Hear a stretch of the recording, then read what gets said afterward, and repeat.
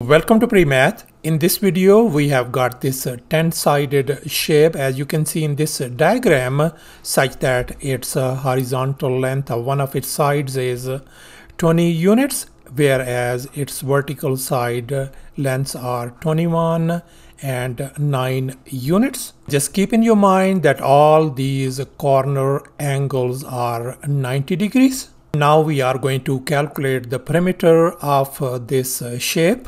Please don't forget to give a thumbs up and subscribe. Now let me make it very clear that this figure may not be 100% true to the scale.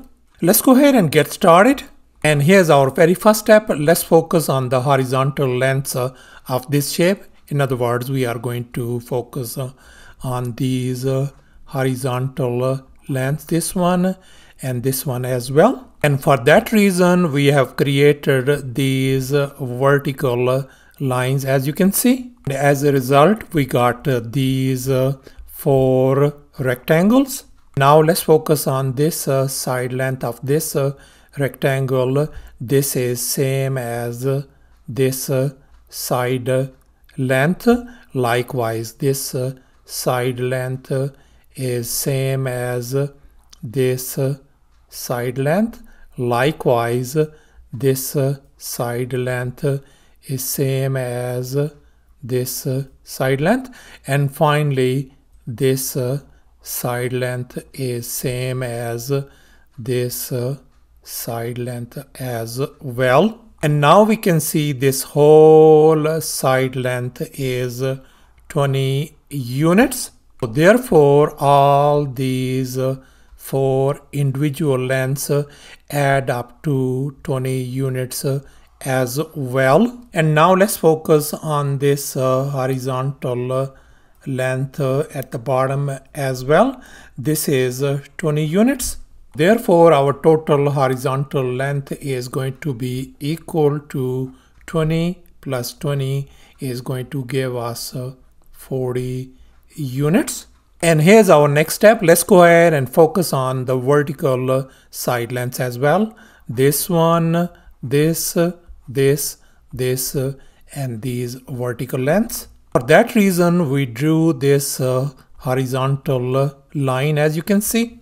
And now we can see in this rectangle, this side length is equal to this side length. And moreover, in this rectangle, this vertical side length equal to this vertical side length as well.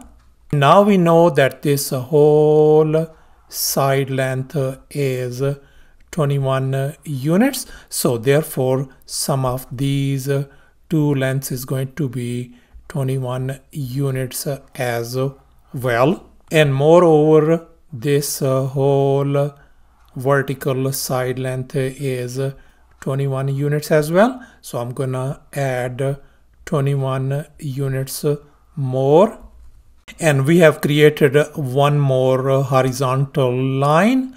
In that result, we got 2 rectangles, as you can see over here. Now we can see in this rectangle, this side length equal to this side length, and for this rectangle, this side length equal to this side length. We know that this whole side length, this one is 9 units. So that means the sum of these 2 line segments is going to be 9 units as well. And finally, let's focus on this vertical side length. This is 9 units. So therefore, I am going to add 9 units to it. Therefore, our total vertical length is going to be simply 21 plus 21 plus 9 plus 9. If we add this thing, that is going to give us 60 units. So therefore, the perimeter of this shape is going to be the total sum of these horizontal lengths and the vertical lengths. So this is going to be, the perimeter is going to be 40 plus 60 equals to 100 units. So thus the perimeter of this given shape turns out to be 100 units, and that's our final answer. Thanks for watching, and please don't forget to subscribe to my channel for more exciting videos. Bye.